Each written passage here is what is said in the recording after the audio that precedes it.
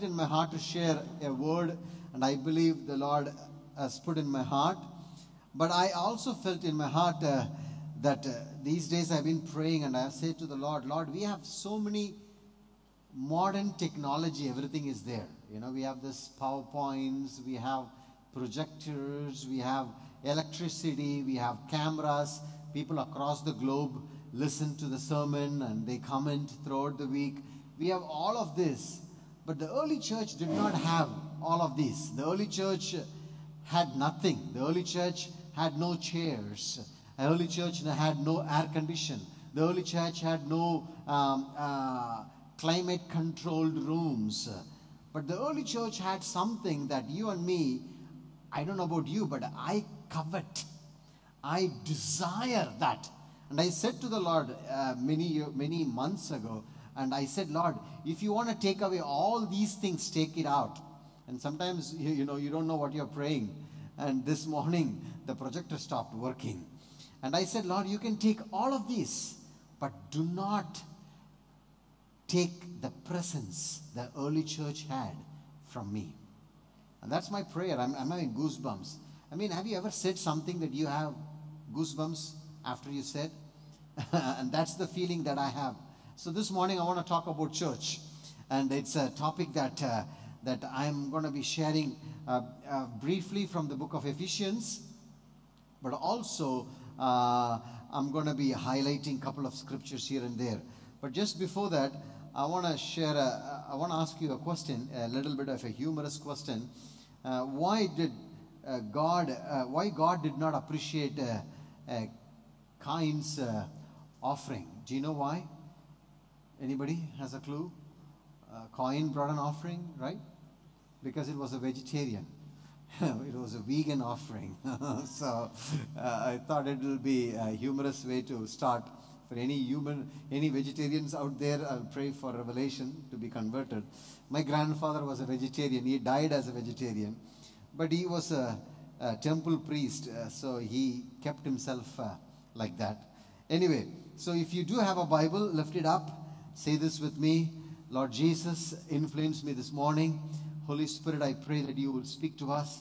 I pray that you will reveal your heart to us. You will take us knowing you, Lord. And we have all this technology, all this facilities, even cordless microphones that I can swing my hands here and there and talk. But Lord, if your presence is not there, all this just a show, all this just a program, and people are not satisfied with a show and a program, because this void that you put in us is created for one purpose, that only you can fill that void. Not even the things of yours can fill that void. So I pray, Holy Spirit, that you will fill this void that you made. So we thank you in Jesus' mighty name. Amen. Amen. So turn your Bible to the book of Ephesians. So we're going to camp in the book of Ephesians for the next 25-30 minutes. There is nothing up in the screen to look at. So I'm going to be talking to you from the book of Ephesians.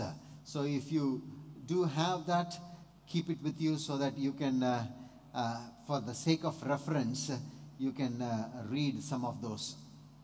Okay, let me read a quote from D.L. Moody. How many of you heard D.L. Moody? Okay, D.L. Moody said this. A great American evangelist once said, if a man is stealing nuts and bolts from a railway track, and in order to change him, you send him to your college, at the end of his education, he will steal the whole railway track. And D.L. Moody's, I'm one of his fans, and when he mentioned that, I realized the church now, the modern day church now, is talking about many things that people are over-informed but under-equipped. They are over-informed. They have all the information at the tip of the finger. They have the knowledge of a Greek word for certain things. They have the knowledge of the root word for a Hebrew translation. They have various translations, various versions, and they have options to hear various ways of preaching techniques.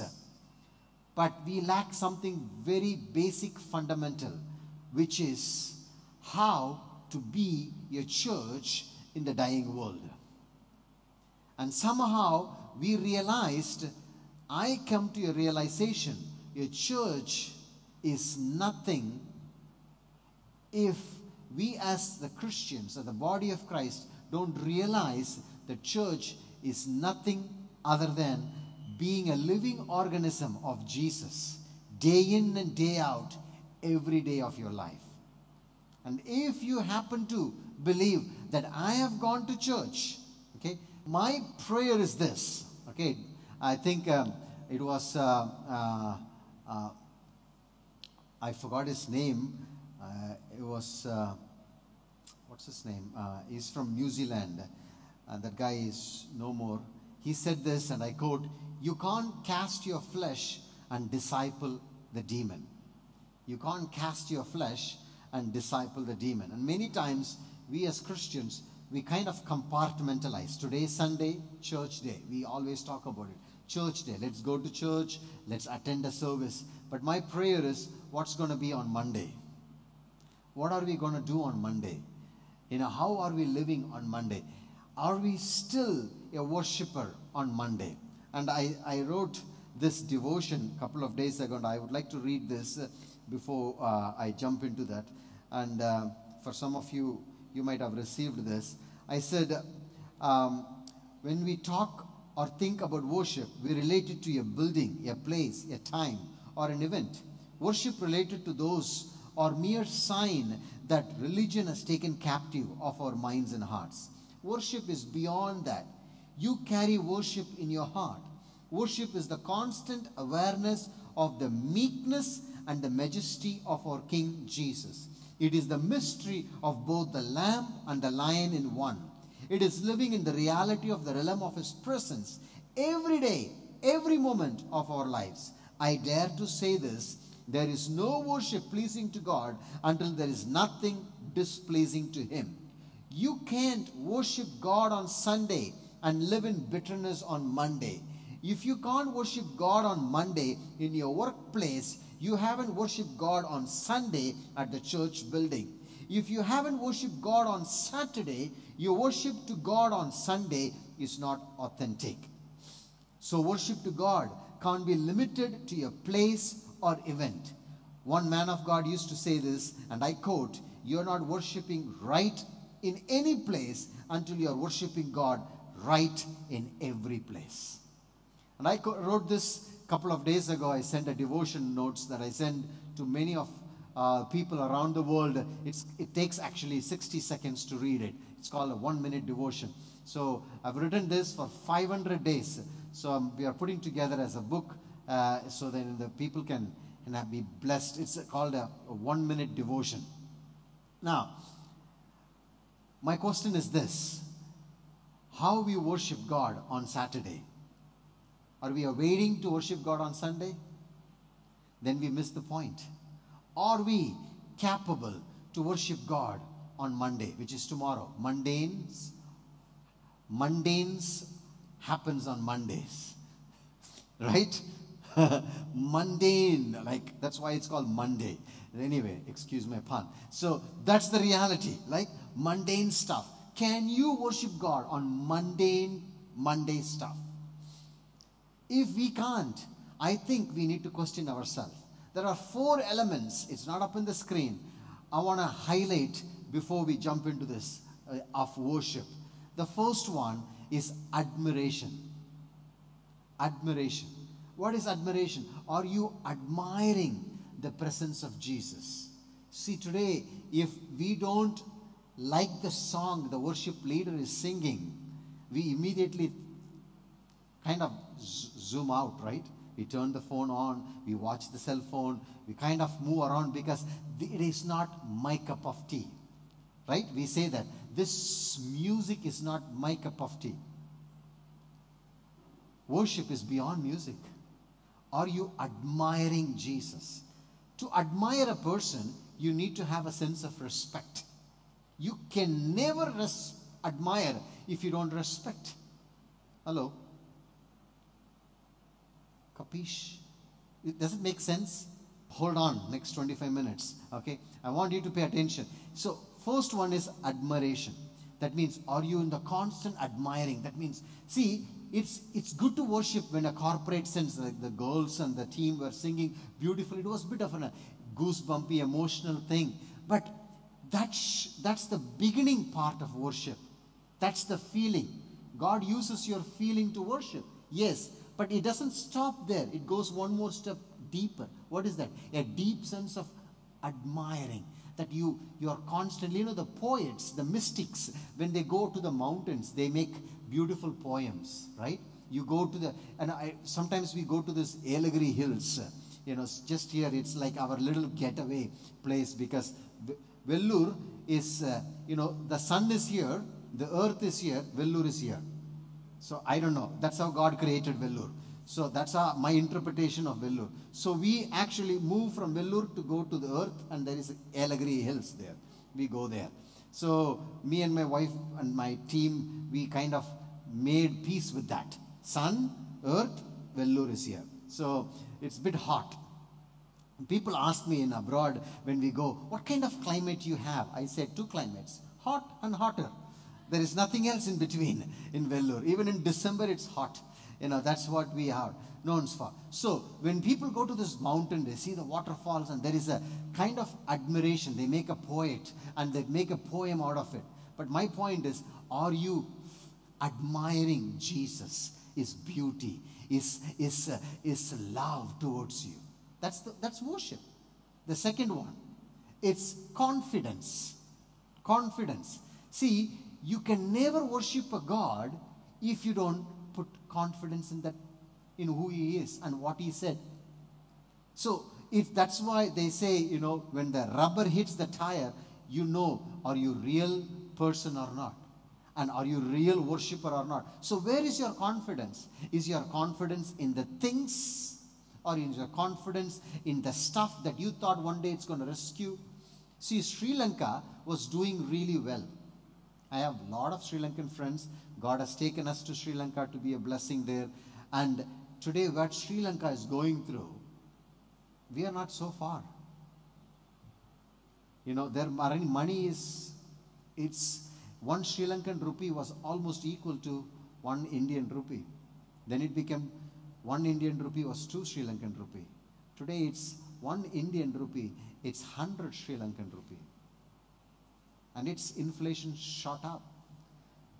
It's crazy. So, are you in the place of admiration? Are you in the place of confidence? Can you put your confidence in God and say, God, I know you can handle this. I trust in you. And that's what the first song we sang, you give and take away. But Job had a limited revelation. Job lived before Christ. He had a limited revelation. So he said, He give and take away. My heart will still choose to say, blessed be the name of the Lord. He had a limited revelation. But we know we live in the fullness of the revelation of Christ. What is that? God is not a taker. He is a rewarder of faith. Amen. Now we live in the full revelation of Christ. Can we still say, my confidence is in the Lord? Amen. Come on, church. My confidence is in the Lord. Psalm wrote it in 27 Psalm verse 13. I will not die but live and declare the goodness of the Lord in the land of living. He lived in that old revelation, but he still had a revelation of what is yet to come. Now we live in the fullness of Christ. And now, can we still say, my confidence is in Christ? Amen. That's the second one. So you have admiration, you have confidence. The third one, which people often use which I don't like to use, is called adoration. Adoration is a word which is related to awesome. People say, I had an awesome pizza.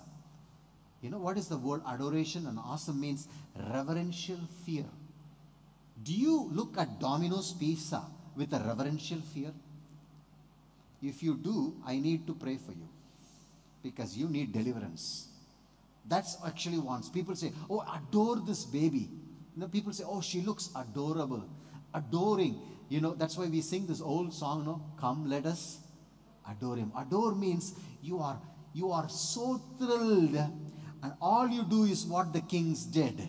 you come lay prostrate before His presence. You don't do that by looking at your curry. Oh, looking at a little, the babies have that cuteness. They say, oh, she's adorable. Oh, but that is just not the proper way to use it.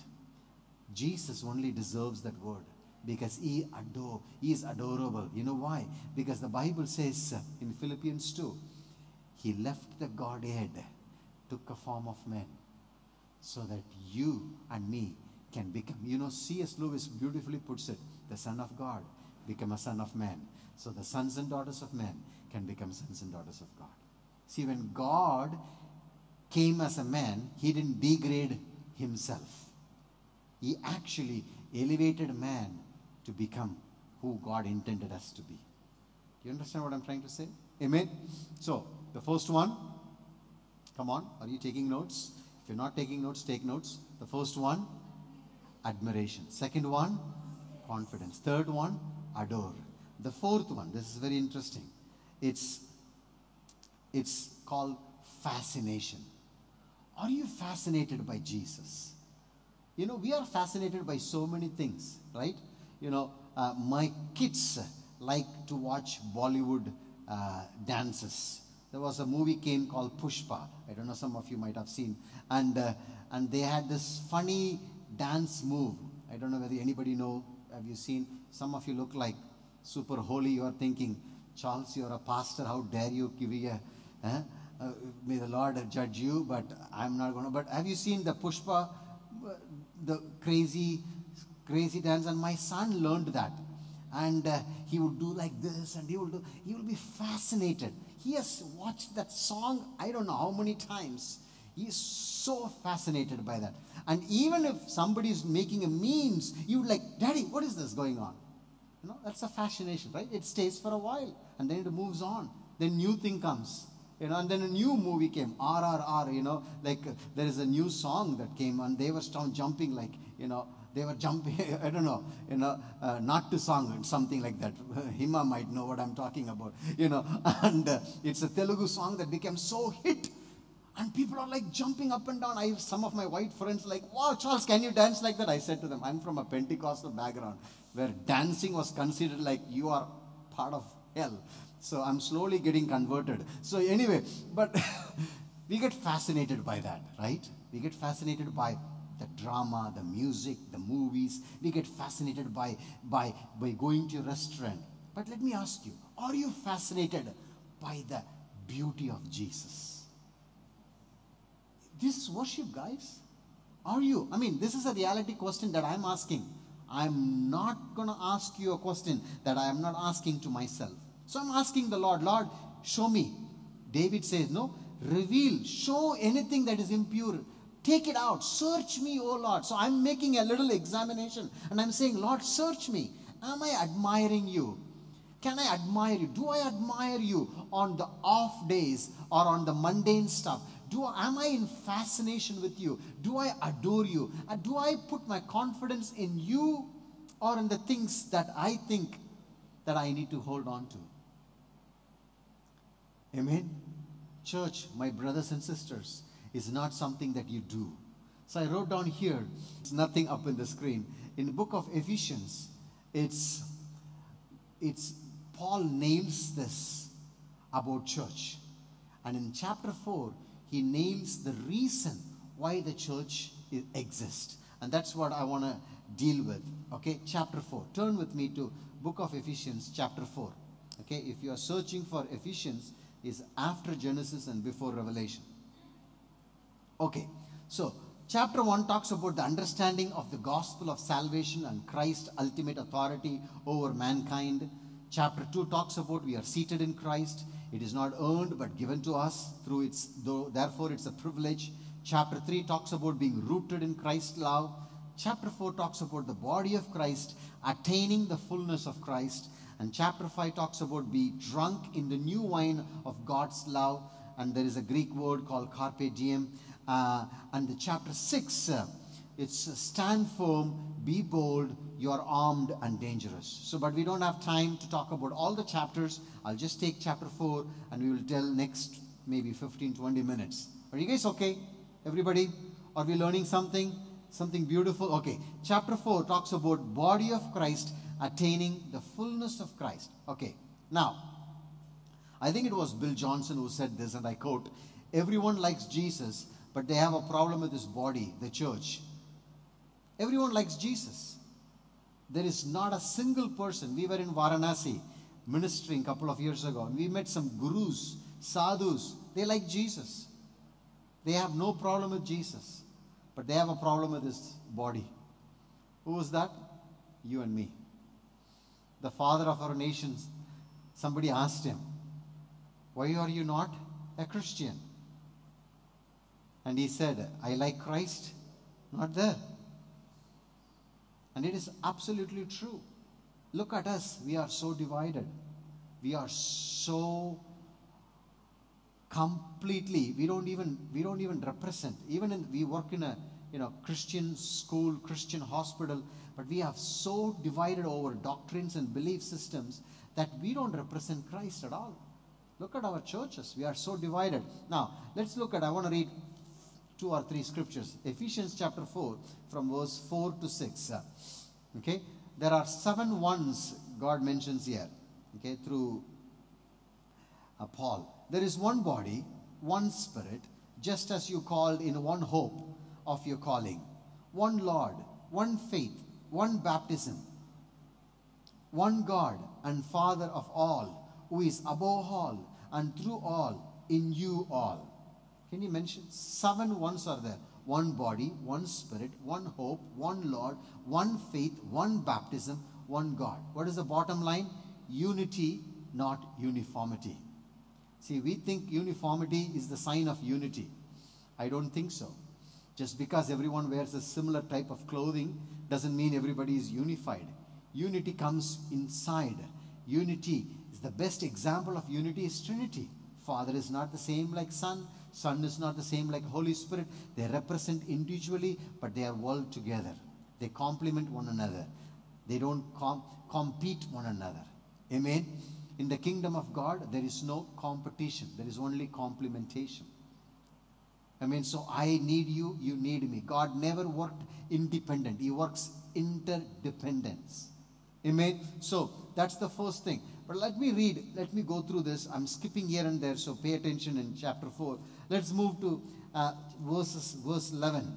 Okay. Now, Paul writes, he talks about the gifts Jesus gave. We all know the spiritual gifts that Holy Spirit gave in 1 Corinthians 14. He talks about the 12, 13 and 14 and Romans 8, Romans 12 and it's 1 Peter 4. It all talks about different Holy Spirit gifts. There are practical gifts. There are gifts, the motivational gifts and all those things are there. But this particular is a gift that Jesus gives. And he gives to the body, which is you and me. He gives 5 gifts.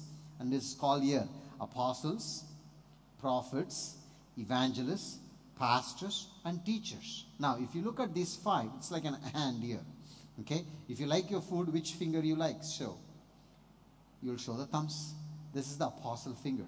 And the finger that touches all that. Apostles, basically, it's not a religious word.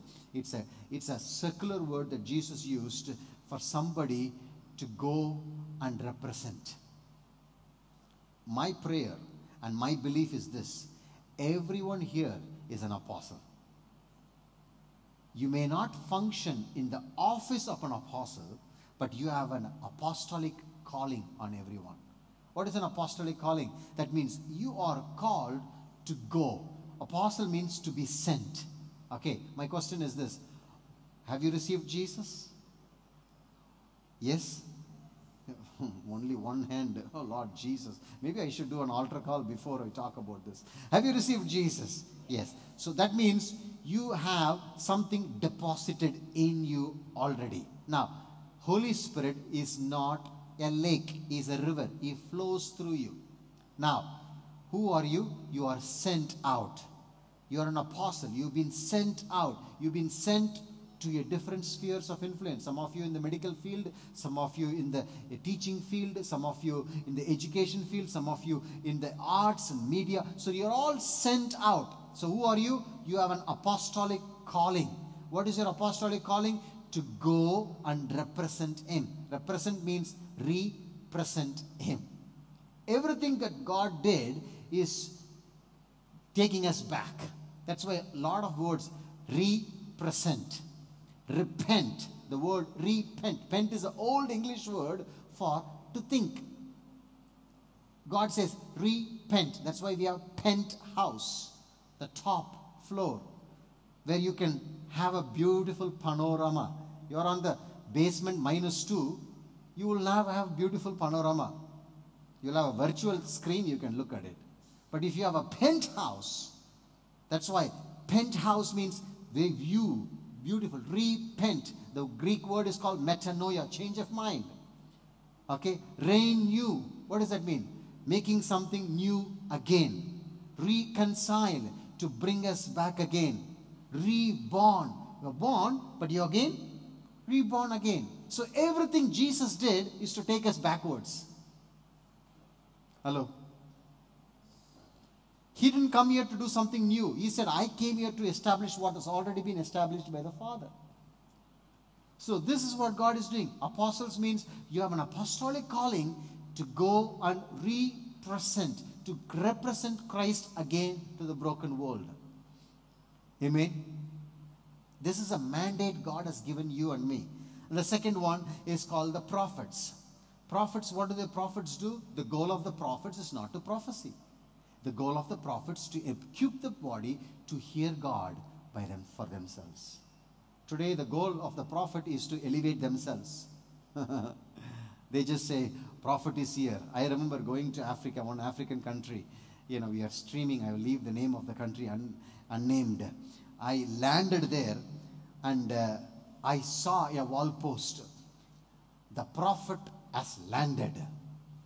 He will never be the country will never be the same. Prophet Daniel. My full name is Charles Frederick Daniel. So they made a wall post saying, Prophet Daniel has landed. The nation will be never the same again. Because it doesn't sound so prophetic if it says Prophet Charles. No?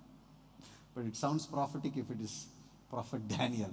I was under tremendous pressure, because it's like there is an expectation on a prophet. What is the goal of a prophet? It's not to take you inside. The goal of a prophet is not to bring you to that person. The goal of the prophet is to bring you to Christ. To equip you so that you can have your own discernment to grow in the fullness of maturity. Amen. Let's read this. Okay? Look at this. It's quite a few words. We're going to pay attention. It's not on the screen. So turn your Bible. Ephesians 4 verse 11. He gave himself some to the apostles, prophets, evangelists, pastors, teachers. Now, he gives you almost, that's why it's not on the screen. So you need to pay attention. He gives you almost 13 reasons why he gives you. Okay? Number 1. For equipping of the saints for the work of ministry. Why he has given you these gifts? To equip for the work of the ministry. Okay? For edifying of the body of Christ.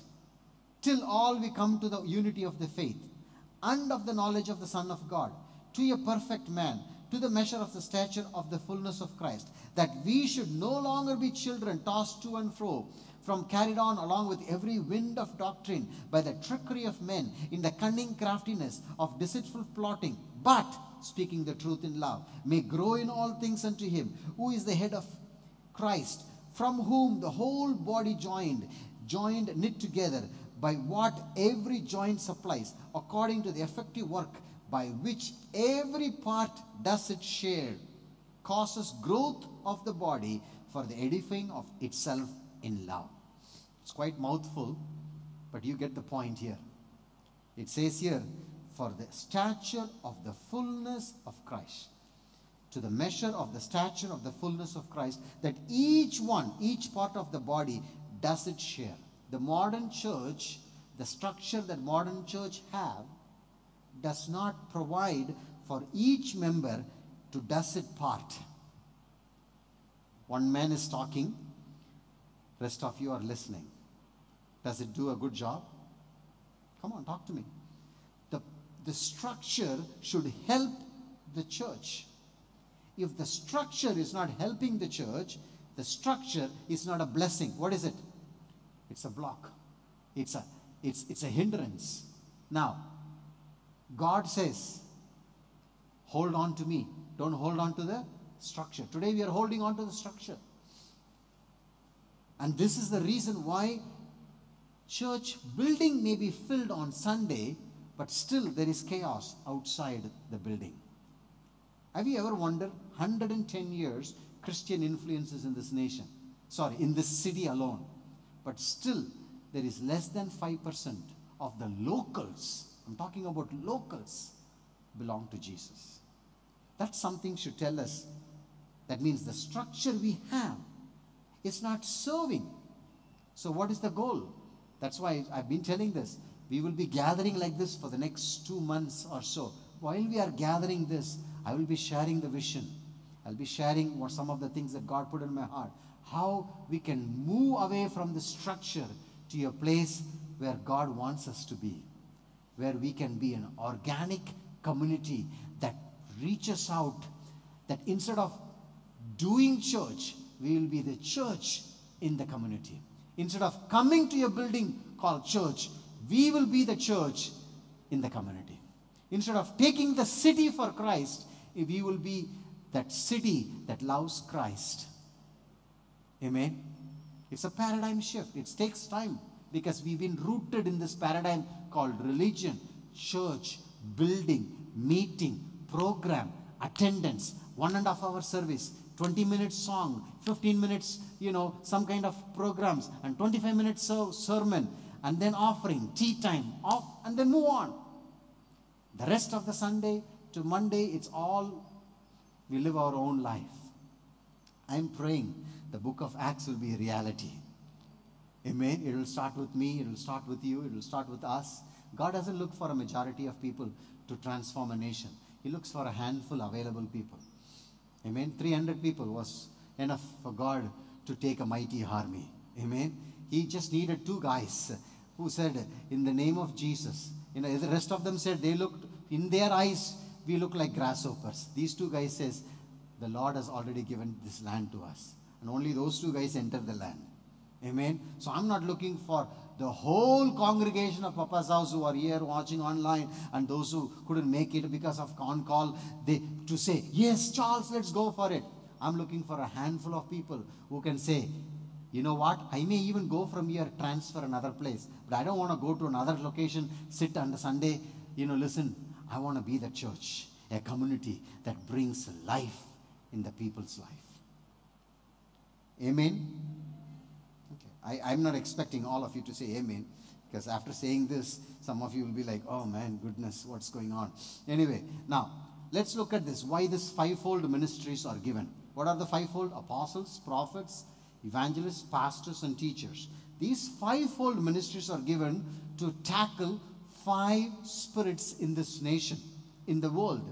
Those 5 they are called religious spirits. Number 1 is legalism. Are you taking notes? Please take notes. Number 2, debate. Number 3, opinion. Number 4, judgment. And number 5, criticism. These are 5 religious spirits. Okay, I'll repeat again. Legalism, debate, opinion, judgment, criticism. These are 5 religious spirits that dominates any religious mind. It doesn't matter you're a Hindu, Muslim, Christian. If you are a religious person, by the way, religion does not mean it's Hindu. It's not mean Muslim. It's also Christianity. Why? We do have legalism in our religion. Hello? I remember one of my friend wear a t-shirt and a jeans to church. This is a very long time ago. And the pastor said to him, are you here for a fashion trip or worshipping the Lord? We criticize, judgmental. Criticism, debate is another thing. It's a religious spirit, debate. We debate over things. Is the communion should be single cup or it should be an individual cup? We do individual cups because of hygiene's sake. Okay, some people say, it's from the same cup, brother. Yes, but 200 people. I saw people giving from the same cup. They make a saliva bridge. You know, I do not want to be part of that cup. Do you? Do you? I mean, if you want, I can provide for you, but I'm going to still stick with my individual cup. You know, well, some people say, brother, you are going away from the gospel. No, it's not away. It's just common sense. Common sense is not a common practice. Do you know that? It says, wash your hands after coming out of the bathroom. But many men, I have seen that. They don't wash hands. I'm like, I want to grab their shirt and come wash your hands, man. But I can't do that. You are in the airport. I mean, that too with a beard, you will consider terrorist, you know. But it's crazy, right? Legalism, debate, opinion. Today we are so opinion-oriented, religious opinion. Yeah, I don't like this. I don't like this. Opinion. We fall into this opinion. Number 4, judgment. Billy Graham said this, and I quote, it's God's job to judge, Holy Spirit job to convict, my job to love. Today we say to God, God, you convict them, you know, I will judge. My dear brothers and sisters, this is a religious spirit. Last but not the least, it's criticism. Now, you'll take all this fine. You remember this. I want you to remember this because this is where religious spirit rooted in. Legalism, debate, opinion, judgment, criticism. All this, how can you tackle this? That's why God gives His gift, the Spirit. Apostles, you represent Him well. Prophets, you help people to hear God. Evangelist, you become a bridge maker, not a bridge bomber. Pastor, you are there to bring comfort and healing. Teachers, so they can hear the word of God clearly. Amen. What is the reason? Look at this reason here. Verse 13. It says here, for equipping of the saints of the work of the ministry, for edifying of the body of Christ, till all come to the unity of faith and of the knowledge of the Son of God, to a perfect man, to the measure of stature of fullness of Christ. My prayer is this, that you will not just come every Sunday to hear. People sometimes they have said, Sunday is like recharging, Pastor. I felt recharged, then the whole week I get drained, then come again on Sunday. I ask them, what happens if you don't call? What to do, Pastor? No. If you are on call, you will put the bad phone on idle or what? It shouldn't be the case. Come on, church. It shouldn't be the case. You don't come to recharge. You gathered for a purpose. Why? Because you are gathered for, it's not just because on Sunday you have to get, you gather because the rest of the saints have something beautiful to share. I want to hear what the saints have brought the good news. How was the work of the Lord in this week?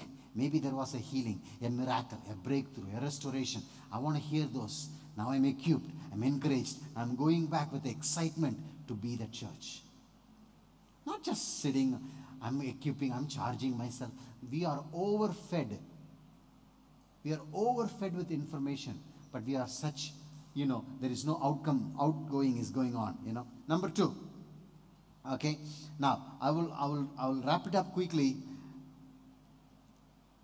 In verse, turn with me, in verse 22, same chapter, okay? Because of lack of time, I'm moving forward, skip a few of this. Verse 20 onwards. But you have not so learned Christ.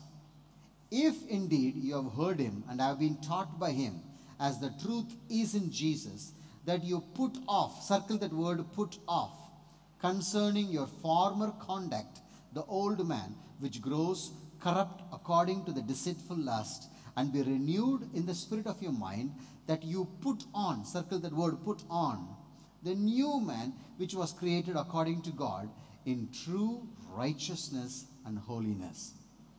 Now, what Paul is saying here, he's making a distinction. I'm going to give you 3 quick points. The first one, the blood of Jesus Christ. He's talking about an old man and a new man. Old Adam and the last Adam. The first Adam brought death. The last Adam rescued us from death. The first Adam took us away from the presence of God. The last Adam brought us back into the garden in the presence of God. Okay? So the blood of Jesus Christ has paid the penalty of sin. Many church preaches that, which is good. That's the entrance. We talk about salvation, but we shouldn't stop there. Number two, the resurrection of Jesus took the power of sin. So it's not only get saved, but now you live under the assurance that the resurrection, Jesus has taken away the power of sin over my life. Number three, the anointing of the Holy Spirit helps us to walk in the original design of God. And many times church is focused on bringing people to get saved, but then we don't tell them how to live a saved lifestyle, how to live not under the power of sin, how to walk in the fullness of original design. That's why I've said this before, I'm quoting again, Jesus never raised Christians, he raised disciples. Amen? He was not focused on how many Christians going to come. He was focused on discipleship. Discipleship can never happen in a setting like this. It happens on an individual coffee table. 2 weeks ago, it was Brother Atul's wife Sharon and Daniel and Lydia came. They brought a beautiful chocolate cake and they were sitting and talking on the dinner table. We were just hanging out, and that's how we went to eat good, Andhra food with Prateev's house. On the table, talking, sharing, breaking bread, opening hearts, praying for one another. That's where discipleship happens. Here it doesn't happen. Here it's a program. You are still waiting. If I still talk for another 1 more hour, you will say next week probably Zoom is better. You know why? Because in Zoom you can still be present and eat your chicken 65. Just turn off the camera and mute. Anyway, the host mutes you. So, because your program, it's 11, 12. You are thinking, you start at 9:30. Is still not, still one more prayer is there. Communion is there. Chai time. Anybody did not have any thought like that? Wow, you are such a whole. I'm so blessed to be your pastor.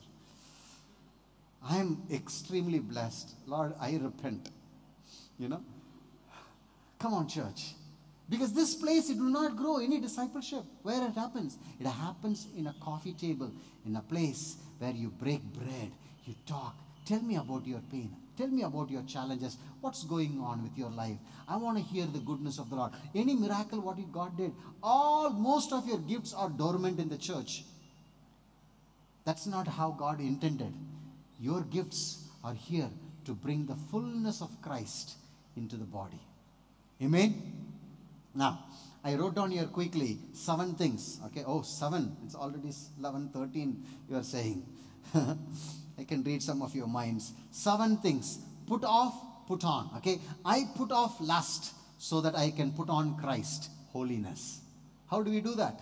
We're not preaching on Sunday morning, but on the weekdays, on the home churches, where we sit and talk. What is your greatest battle? When you look at an opposite sex, what's going on in your mind? I told you my testimony. It's, the most listened message of Papa's house is the topic we shared on sex. It's got the top, because we just put the title sex. So many people clicked that title because maybe it's very attractive, and they listened. And I shared my testimony when I was 10 years old, how I got into this porn and how God set me free. And I shared the testimony and brought so many people deliverance out of it because the work of the Holy Spirit in my life. And I put off lust, so I put on Christ, holiness. We need to talk about this. Christians are battling in this area. Christians are battling. Marriages are changing. Marriages are separated. Why? Because this is a big problem. Number 2, I put off bitterness so that I put on Christ, forgiveness.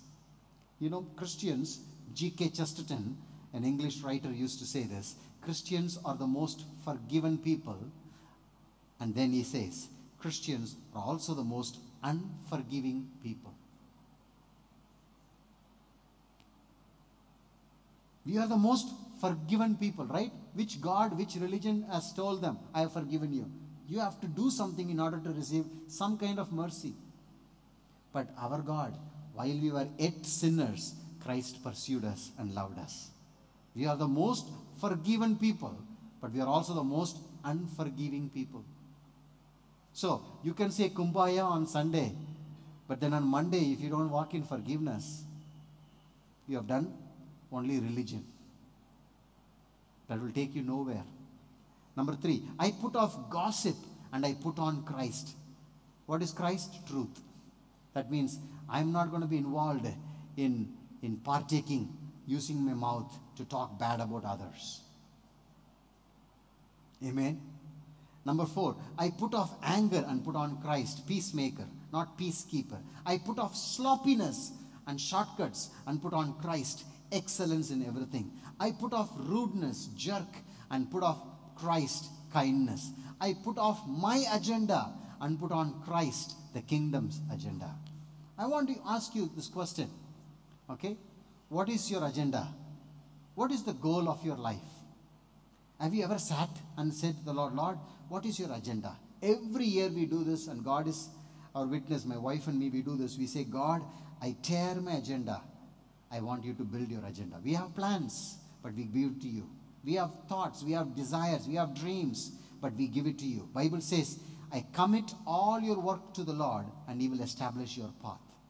So bring your agenda. God never said, don't bring your agenda, I will write your agenda. He said, commit your work to the Lord. So commit, but say, God, I bring all the plans, agendas to you. But I want you, more than anything, build your agenda in my life. Amen? My brothers and sisters, I want you to think this week, what kind of church are you? Are you a church that meets only on Sunday? Are you a church that attends a program on Sunday from 9:30 to 11:30? Or are you a church that willing to see fullness of Christ formed in you? If that is not happening, it is time to ask the Lord, Lord, make me a church that I want to be a church where Christ is fully formed in me, formed in my children, formed in my relationship, formed in my workplace. I pray this prayer because when I read the book of Acts, every time the non-Christians comes to encounter with the first century Christians, something happens to them. They say to them, please, I want this, I want that. Do people come to you and ask, the Christ you are worshipping makes me feel uncomfortable. What are you following? How are you living this life? I want to know that secret of your life.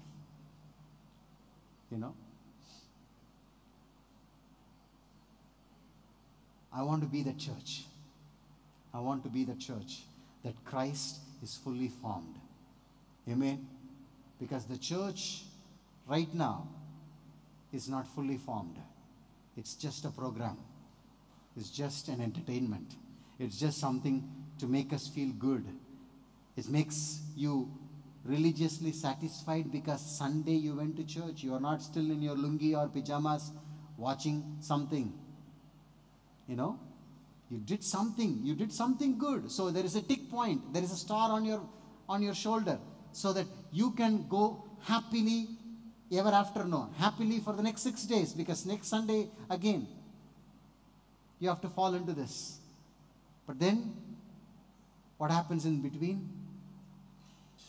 I want to pray that prayer that God will, G.K. Chesterton said, we want a church not to move with the world. We want a church that moves the world. Do you want a church? You want to be like that church that moves the world or move with the world? Because most of the church is now adopting to be modernism. Right? Everybody is there doing this thing. Let's do. We listen to some YouTube channel, some American church, how they lead worship. We also want to do that. My prayer is that we will discover some of the treasures hidden in India. No worship service is with tabla. Do you know tabla? Anybody know what is tabla? I'm talking to Indians, you look like, brother, I know guitar. I know RX-8, tabla, mirdangam, clarinet. Where are those hidden treasures? Because we follow. We look at somebody there, Michael Jackson smoke machine, 4 or 5 lights. We also like, and they are also jumping, we are also jumping. That's not church. There is a hidden treasure in every nation. And God's agenda is to bring those hidden treasures out. Why? So that you will be a full measure to Christ. I am praying one day that there will be an incorporation of those attributes in the Indian churches. Amen.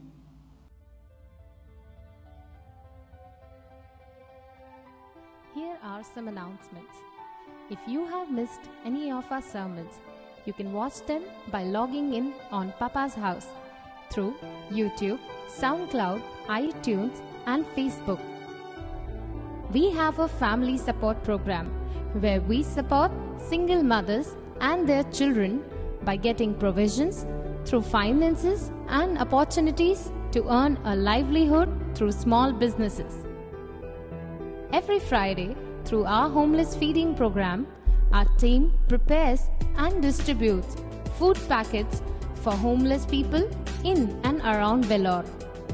We would encourage you to join us in this program by either preparing or distributing food packets, and also by considering making your generous contributions through your finances. If you consider yourself to be a part of Papa's House, then we would encourage you to send your tithes and offerings. But if you are visiting Papa's House for a few occasions and led by the Spirit, and you feel that Papa's House has made a difference in your spiritual life and your connection with Christ, you could consider sowing a small seed through an offering. We would make sure it falls on the good soil so that it reaps a good reward from God. You can find the details of the bank accounts and Google Pay should you decide to send in your offering to us. We will intimate to you once we have received it. Also, here are the links on how you can reach and follow us.